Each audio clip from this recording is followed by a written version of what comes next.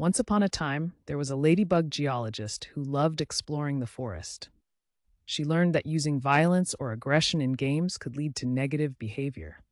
One day, she joined a group of animals playing a violent game.